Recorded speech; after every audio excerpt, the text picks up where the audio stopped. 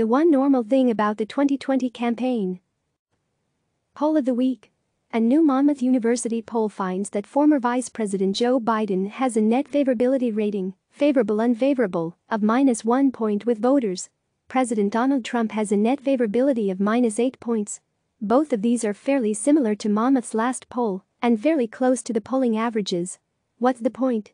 The 2016 campaign was known for having the two least liked major party candidates of all time. That seems unlikely to repeat itself.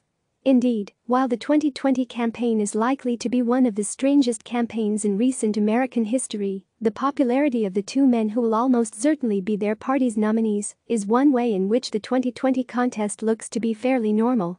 While neither Biden and Trump are popular, it's not unheard of for both major party nominees to be at or underwater at this point.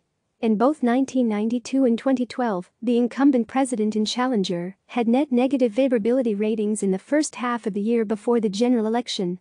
Both Hillary Clinton and Trump were so far underwater at this point, it's almost hard to believe. Clinton had a -23-point net favorability rating in a CBS News poll taken this week 4 years ago. Trump had an astounding -38 net favorability. Trump's was the worst on record, and Clinton's was basically tied with Jimmy Carter in 1980 for the second worst on record. Carter, of course, would get blown out in that election. The fact that both Clinton and Trump were so disliked made for voter behavior more unpredictable than normal. In most years, you might think that Clinton had a big leg up because more voters liked her than Trump. Something that held through to the election.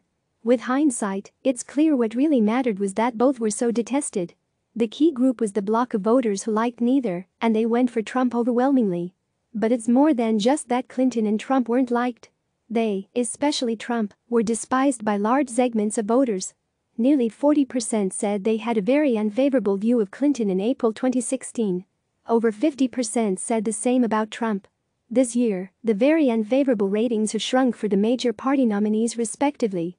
Biden's very unfavorable rating was 25% in the Monmouth poll, a double-digit improvement from Clinton. Trump's very unfavorable rating was 43%. That's still rather high, though that too is a double-digit improvement from where he was in April 2016.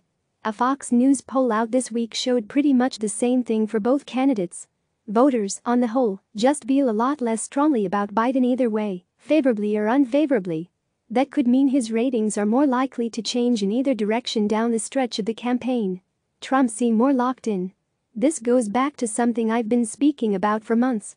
Trump's best hope in winning this election is making Biden less popular and turning this into a choice between two disliked candidates.